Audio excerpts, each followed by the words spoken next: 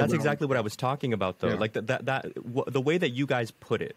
It was way back in the day on one of the Q&A Saturdays. Like it was a while back, right? And you were there because you weren't always there for those, but you were there this time. Oh, right. And, when I would visit him, yeah. Yeah. And you were there for for this one in particular. So yes, I had already had that understanding because I looked into Sean's stuff just because he's closer to me than you are in Rhode Island, and I was in California. Sure. And so I read the whole thing about away from me. The good from you in Chatsworth. Oh wow, Chatsworth. Wow. Yeah. So I looked into his stuff, and I saw when you do the contact us thing, it tells you, hey, listen, if you don't know how we work, let's be 100% clear. Yeah. Do you understand this? Check this box, yes. And if you don't check it, you can't submit. So I respect that, but what I really found interesting, because again, this podcast is geared toward newer trainers who not only need to learn how to train dogs, obviously, but like you've been saying, need to know how to run a business, which means sometimes vetting clients, which means also marketing appropriately to what you do. And that's why I was saying this isn't a knock on Sean, because I love his programs. I know he's effective.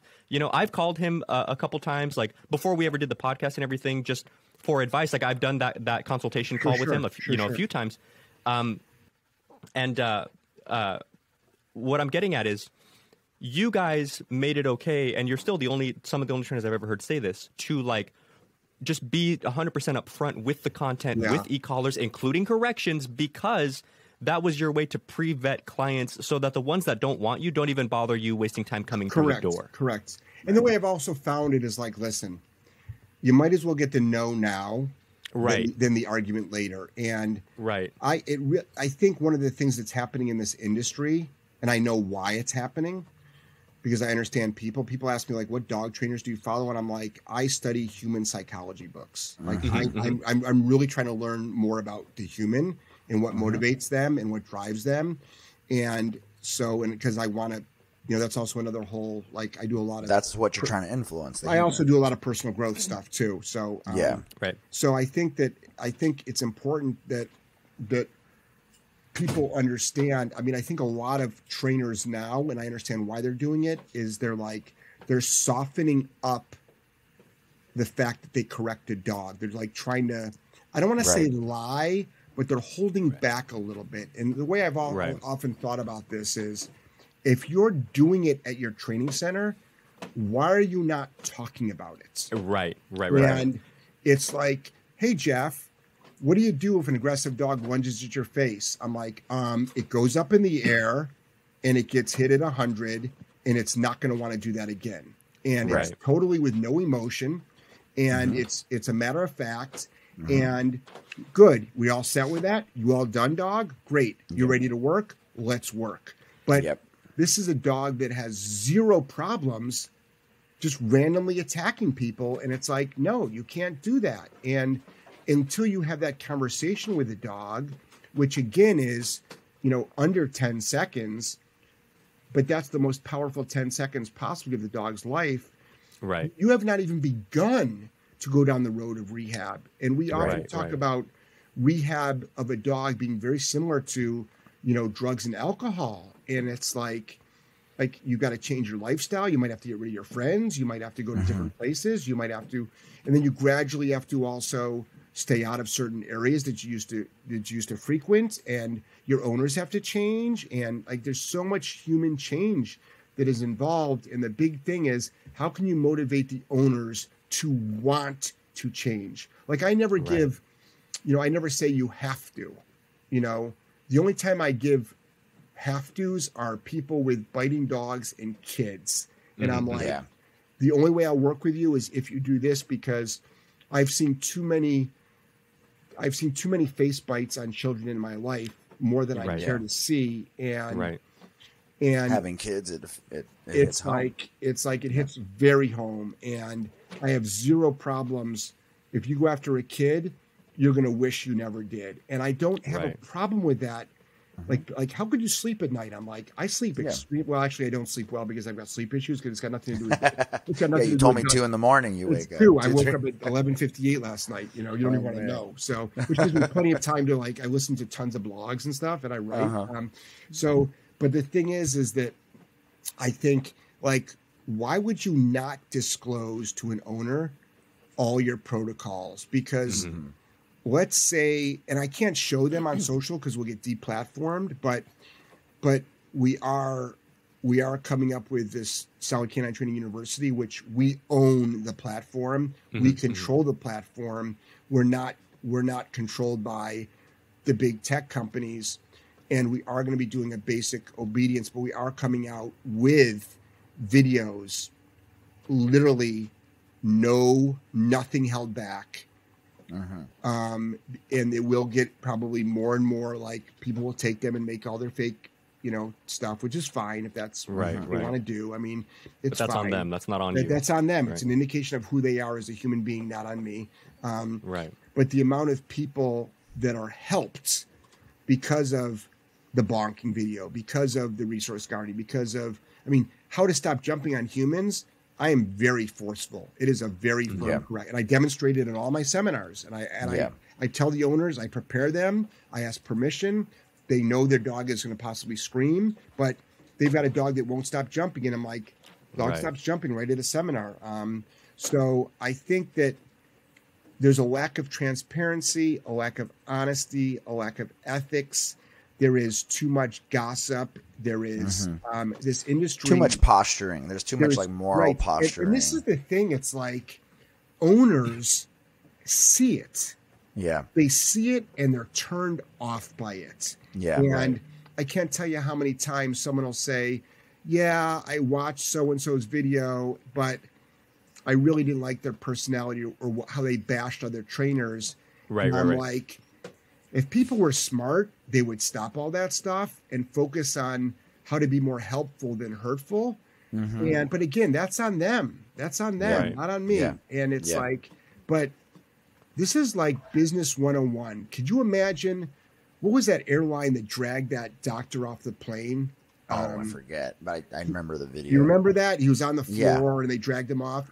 Could you imagine Richard Branson, who owns Virgin, getting on the air and going, fly Virgin, we won't drag you off the plane. You know what I mean? It's like, It's like cheap shot. Anybody that's a professional, they don't talk shit. Right. They don't talk shit. You know what I mean? Right. That's true. But lately, I will admit that I have been doing some public shaming. Because it works. Well, but you know what though? But I've seen it too. In fact, I meant to bring that up, and I know we're running low on time, so I'll keep this very short. I just have a couple quick questions for you. I just have a couple quick questions for you for newer trainers. But I have seen your back and forth that you've been posting with people. I find that different because to me there's a world of a difference between defense and offense. Correct. And so to get to my questions then, for newer trainers, I noticed that you have this built-in defense mechanism for your friends and followers of you don't name names, even if it's something good, because you just don't want to associate because of the controversy. Correct. So here's my question to you. If a newer trainer was stuck between, I agree with Jeff Gellman, I should be 100% upfront with what I do and how I do it. But also, Jeff doesn't name names. Is there something to maybe I should soften the blow? If it's a buyer's market, if the Jeff Gellmans of the world already exist, should there be the softer spoken and because these people have to kind of decide what their online presence is going to be? Well, first of all, I don't like it when people defend me. I don't like it at all. I don't like it at all. I can hold my ground. Right. I mean, I get hundreds of pieces of hate a day. My children have been threatened with their lives and sexual safety. Wow. We've had the FBI involved. I mean, it's gotten some pretty serious stuff with armed guards, and I carry 24/7, and I don't need to get into that. I'm writing a book on it, so it's cool. About the intensity of this whole last 2 years. So, but I think the bigger issue is I don't need people to defend me. I think that more trainers should speak out on what they do and how they do it. And if you want to turn off your, I can't tell you how many people cry over a 1-star rating. I'm like, 1 star? Try waking up to 600 1-star ratings. Try being on the front page of Scotland's largest newspaper, which I was. Scotland's. I'm actually turning that graphic into a T-shirt. It's gonna be pretty cool. It's so funny because I felt bad in fact, I apologized on the podcast to Meghan Markle because I talked to somebody at the paper, and they're like, "Yeah, we had a big article about Meghan Markle, but you bumped her off the front page, and she has this little square up in the top, and it's like, sorry." And I mean, I was in the BBC like attacked me, and it's like, so. I mean, what I think is like, at the beginning for any young dog trainer, they should probably stay away from the harsher stuff because they haven't built up social media equity yet. And what I mean by that is they're not being dishonest, but what I mean by that is how many people have you helped with training what to do? How many videos have you made? How much social media equity do you have? And then you can start being like, listen, this is how you train everything, but I know a lot of you are struggling with barking, separation anxiety, leash reactivity. Right. These are the protocols we use. And I think that people have to stop giving a shit and stop being little crybabies, put their shit out there, fuck all the haters, turn off your reviews. Like, I mean, everybody knows a lot of reviews are fake. I mean, Yelp is a joke. I'm sorry. Yeah. Yelp wants to come after me after this. You guys know. I get reviews about employees that I don't even have. Yelp. It's like, and also it's like, there's all these interviews with like ex-employees. I'm like, I don't share my side of the story, but we're hiring right now. Like we are hiring in every category. Why would I fire somebody when I'm hiring? Dude, and Yelp is so... Right, why would I fire... Just think about that. Why would I fire somebody when I'm hiring? It's not because they were making too much money. It's because of other reasons, which I don't talk about. And I won't talk about somebody's personal business, why they were terminated, because I find that extremely unprofessional. And if somebody wants to drag my name through the mud and make up stories... that's an indication of them, and it has got like someone else's opinion of me has got nothing to do with me.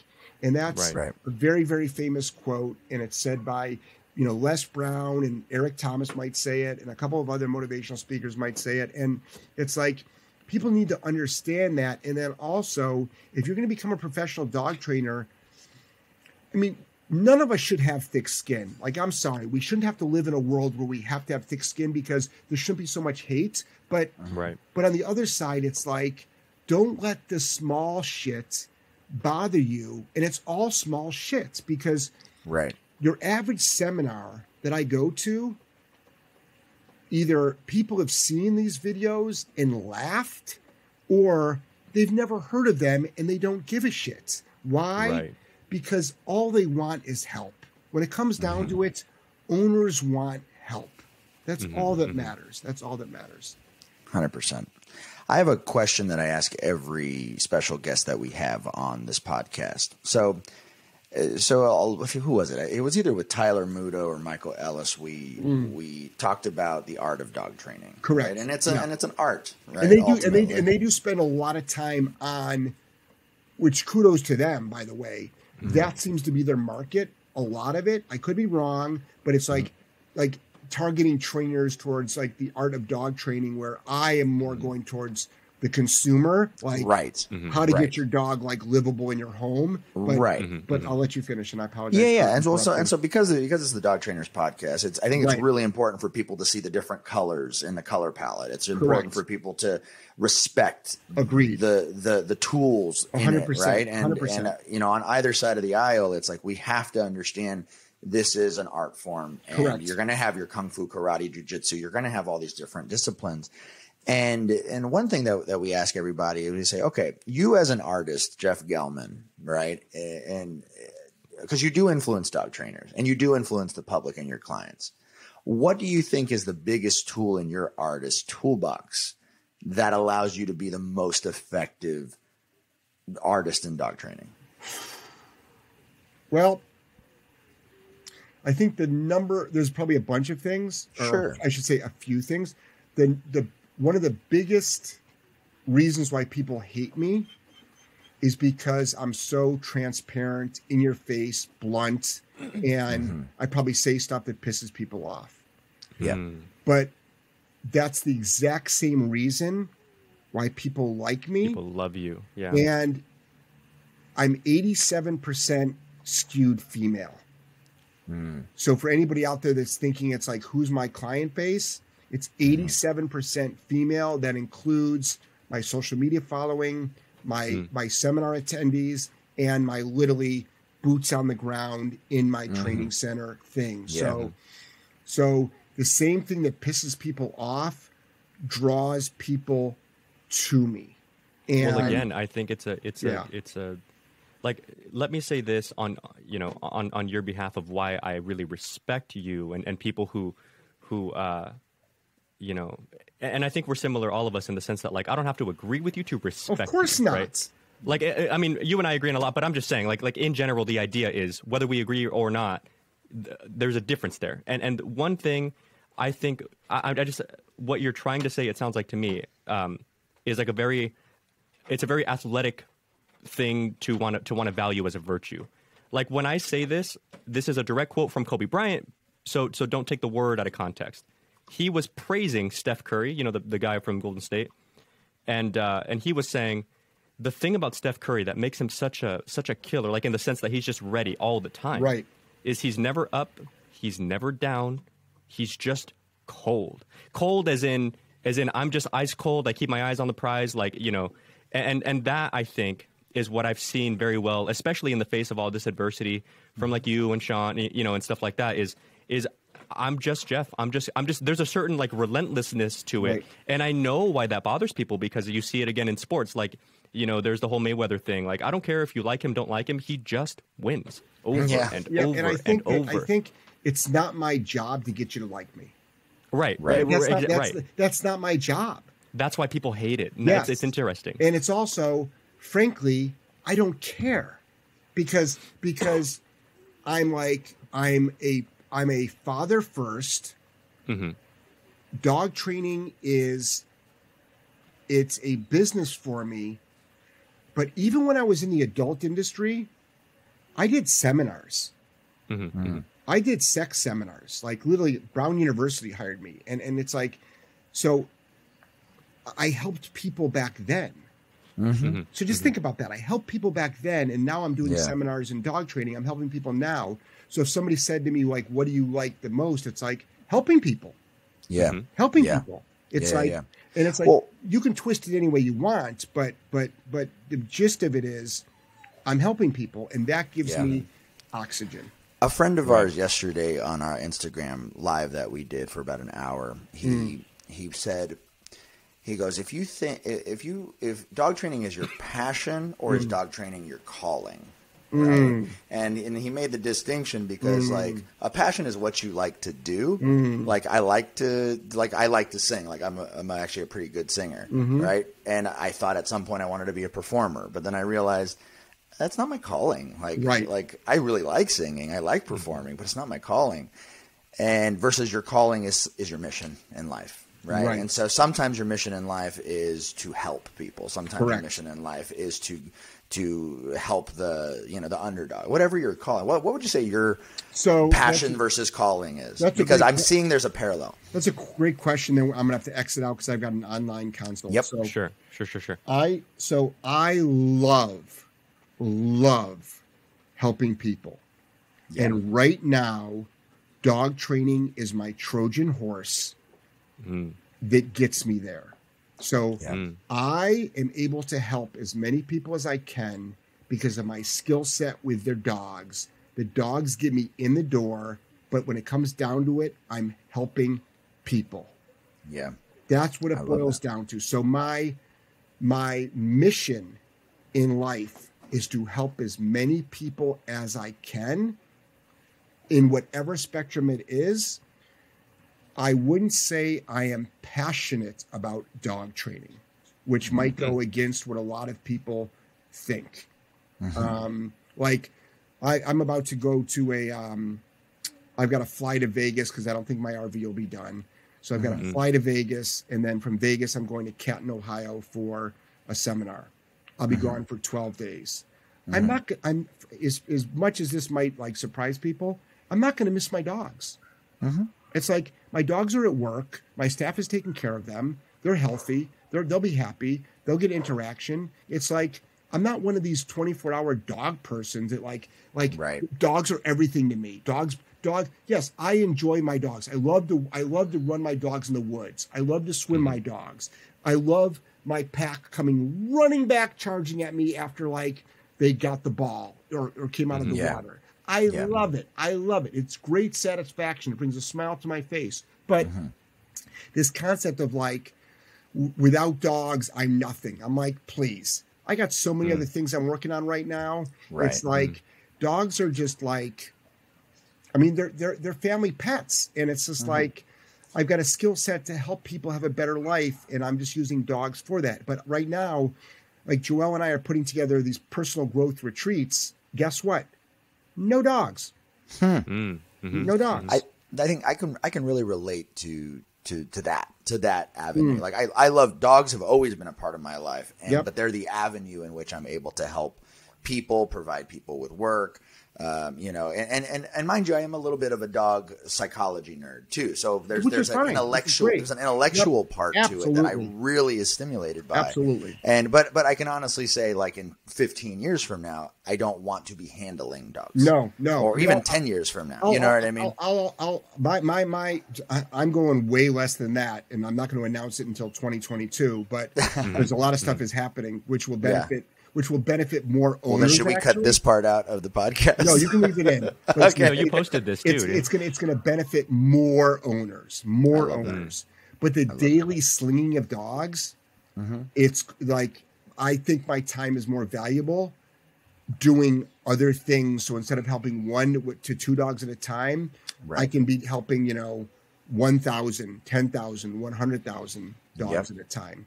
So. So, do you want to wind this down? Because I got to get... Yeah. No, we're done.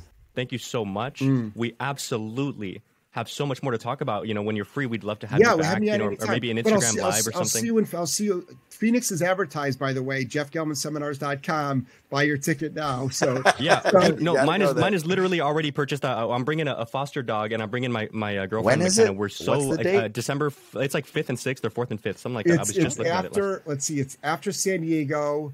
Because the idea was, I wanted to go. I'll go to San Diego because I'm in LA. Because I drive to the West Coast, and then I drive back. So Phoenix is on the way back. So I think you're right. It is in December. But hopefully my RV will be done by then. But all I can do is this, guys. Thank you so much for having me on. I really enjoyed my time. I'm respecting madly what you're doing. I love the way I love the way your show is set up, and I love the openness that you have, and it really just shows your inquisitive mind. And unfortunately, like that alone, like fuck this dog shit, right? Just listen to the way you deliver and ask your questions. Like that's how life is supposed to be. Right. That's I appreciate that. That's literally how it's supposed to be. Yeah. You had no agenda other than learning stuff. Yeah, 100%. And we want to bring that to our audience. Yeah. So thank you so much for being a part of it. All right, man. We really Thanks, appreciate Jeff. it. We'll see you, buddy. You guys have a great fantastic day. All right. Take care. You too. All right, guys, that concludes our interview with Mr. Jeff Gellman. If you guys are interested in following him, go ahead and check him out at Solid K9 Training, and I believe that's also his social media handle as well. Check him out on YouTube as well. And we really, really appreciate you guys staying tuned. Those of you guys who want to support the Dog Trainers podcast, we are now officially sponsored by the Canis Foundation. The Canis is Latin for dog, and those of you guys who have the internet, go to canisfoundation.org. And if you guys want to contribute anything to the Dog Trainers podcast, you guys are now able to make donations to help us create content and produce content for you guys. So we really, really are excited that's able to happen. And we appreciate you guys listening, and we appreciate all your support, all your messages, all your reviews. Again, thank you guys again. And we look forward to seeing you guys on episode 5. Again, my name is Brent, and that guy is Mariano Alvarez, and we will see you guys next time. Peace. Thank you for listening to the Dog Trainers Podcast, a podcast created by dog trainers, for dog trainers, or anyone who's ever fallen in love with man's best friend. We really hope that you enjoyed this episode and can't wait to be back with you guys. Be sure to follow us at Dog Trainers Podcast on TikTok, Instagram, and YouTube. And don't forget to punch the hell out of that subscribe button and leave us a review. Remember, guys, this is your podcast. You're the best listeners in the world, and we'll see you next time.